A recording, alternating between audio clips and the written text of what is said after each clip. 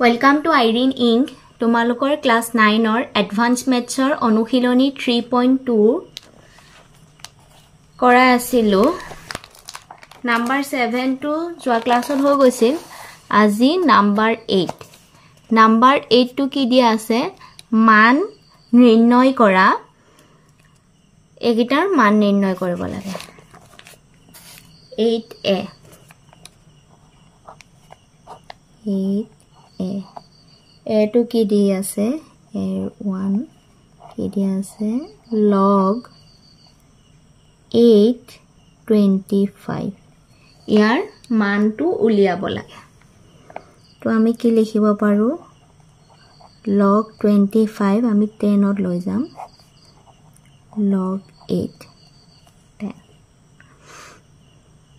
10 to নিলিখিলে হয় log 25 to কি লিখিব পাৰো 5 square log 10 8 to কি লিখিব পাৰো 2 cube 2 log 5 3 log 2 10 2 into log 5 or মান কিমান log table or পৰা লিখিম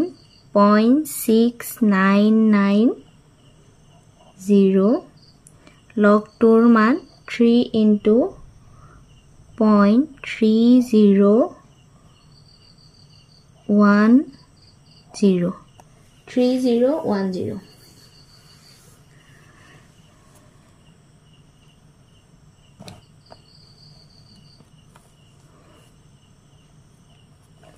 এতিয়া তো কাটিম 3 ৰে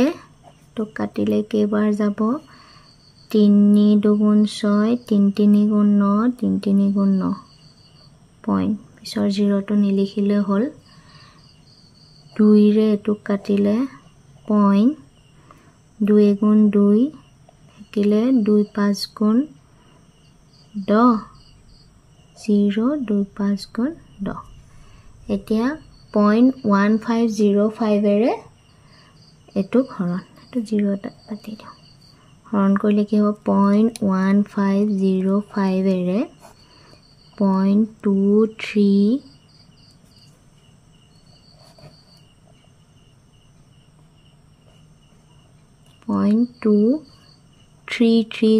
হৰণ কৰিব লাগে তো কেবাৰ যাব ফাৰ্স্ট এবাৰ দিলে দুইটাতে ইয়াটো 4টা আগত দশমিক ইয়াটো 4টা আগত দশমিক দশমিকটা ক্যান্সেল কৰিলো এবাৰ দিলে কি হ'ব 1505 10 পা 5 গলে 5 2 13 পা 5 গলে 8 পইণ্ট দিলে 0 কেবাৰ যাব 5 বাৰ 5 5 গুণ 25 5 5 গুণ 25 और 5 2 গল 5 2 7 বিয়োগ কৰিলে 5 4 পা 2 গলে 2 12 পৰা 5 গলে 7 কেবাৰ যাব 5 বাৰ 4 বাৰ দিলে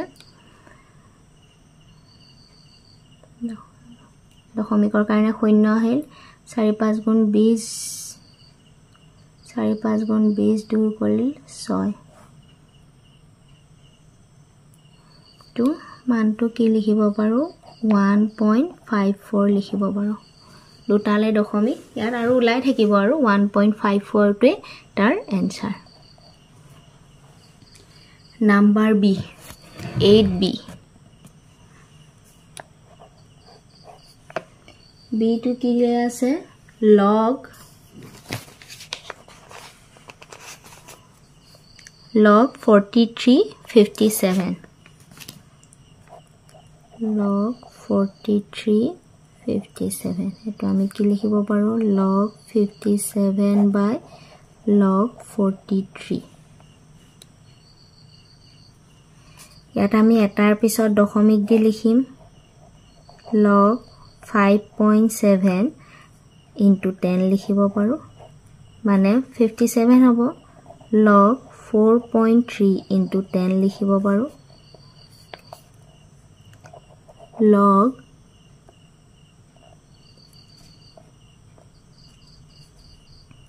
5.7 plus log 10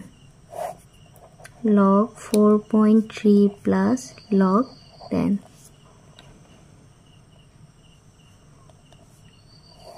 log 5.7 or মান log table or পৰা দিও এটাৰ পিছত দশমিক দিলে log table or পৰা আমি ডাইৰেক্ট লিখিব পাৰো মানে ফাৰ্ষ্ট পৰা পইণ্ট আহিব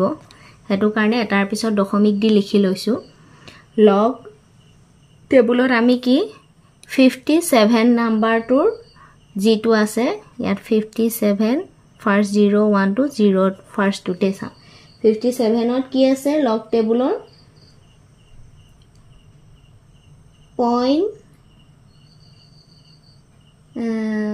7559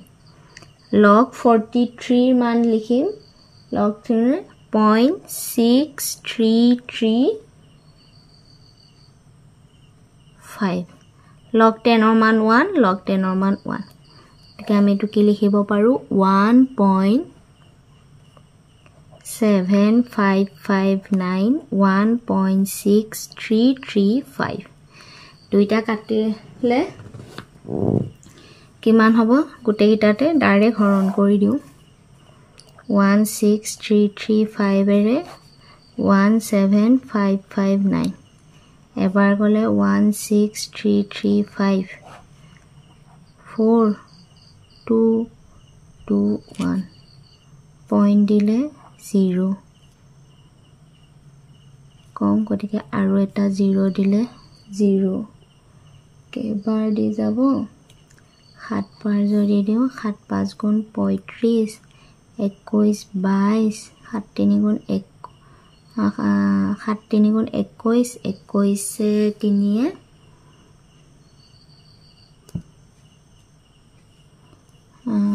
21 24 2 কলিল 7 3 গুণ 21 23 2 কলিল 7 6 গুণ 42 44 4 কলিল 7 গুণ 7 7 4 11 5 গলে 5 তো দুটাৰ পিছত দশমিক এটোৱে লিখিব পাৰো 1.07 এটোৱে এনসাৰ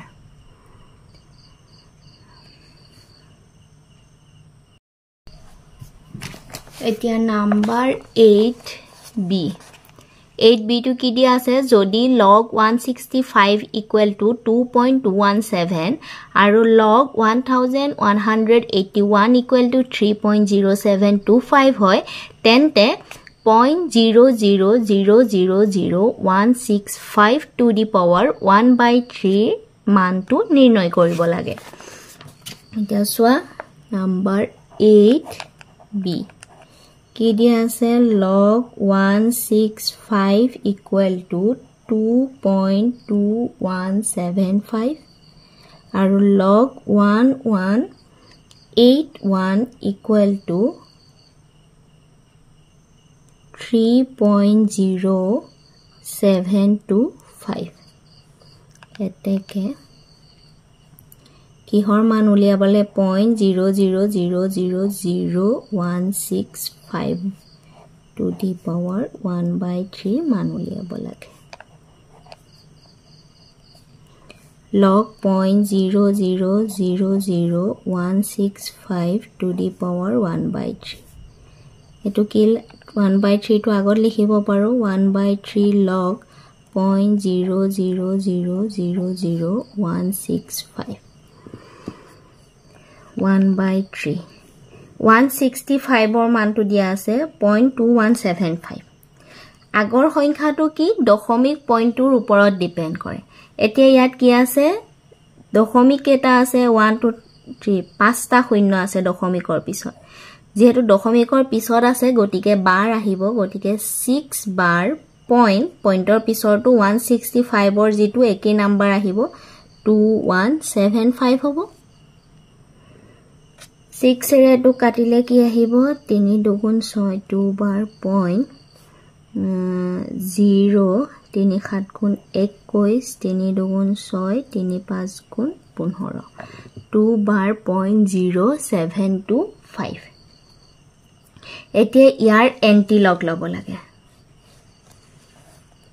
তেতিয়াহে আমি মানটো পাম এতেকে anti-log 2 bar 0.0725 এতিয়া আমি কি পালো 3.0725 পৰ মান কি পাইছিলো 118 এতিয়া 0 ইয়াত কি আছে চাৰিটা আছে কাৰণে 3 পইণ্টৰ পিছত হৈছে গতিকে ইয়াৰ পইণ্টৰ পিছৰ নাম্বাৰটো একে এন্টি-লগ ললে এটু পাম ইয়াৰ এন্টি-লগ ললে আমি এটু পাম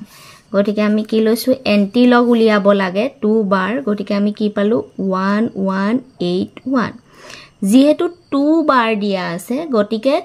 কি আহিব ইয়াত 5টা শূন্য থকা কাৰণে 6 বাৰ হল ইয়াত দশমিকৰ পিছত কেটা এটা শূন্য থাকিব তেতিয়া 2 বাৰ হ'ব গতিকে 0.01181